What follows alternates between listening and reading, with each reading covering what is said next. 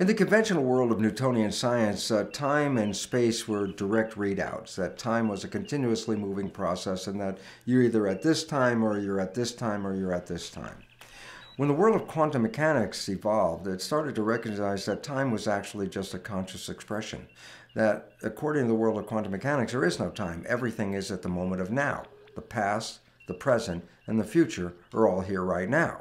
It is not linear. No, it's not linear. So the issues are, can the past and the future be influenced by each other? Well, the question is, are we in the past, are we in the present, or are we in the future at this very moment? And I bring that up not to make a joke, but to make a serious biological statement. From the way we live in our consciousness, can you distinguish a conscious manifestation versus a real manifestation?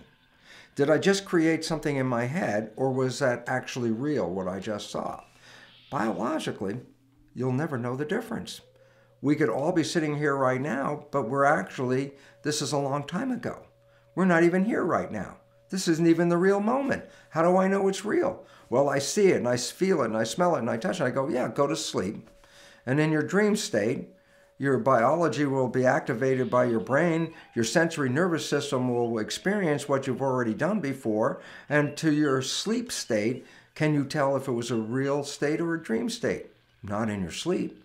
Well, then how do you know if the real state you're in right now is the real state or the dream state? Well, dreams, they feel real while we're in them, right?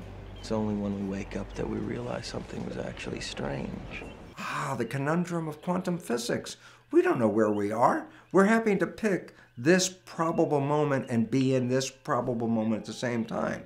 Yet, according to quantum mechanics, we could have other probable instantaneous moments right now where we're not even in this reality, we're in another reality. An alternate reality.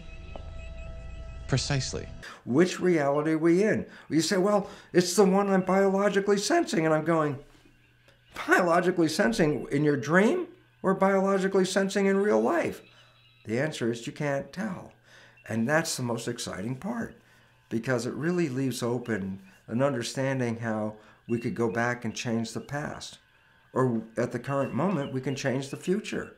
Because is this the current moment or not? Marty, you're not thinking fourth dimensionally.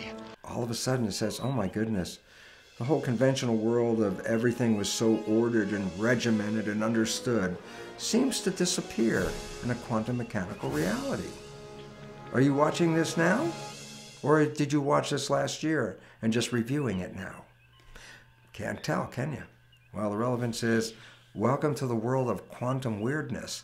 And yet it's so important because in that reality, it does say, yes, you can go back in the past and change the future. And all of a sudden it says, more creativity. We can do more than just follow our noses into the next minute. We can rewrite the whole story again and again and again.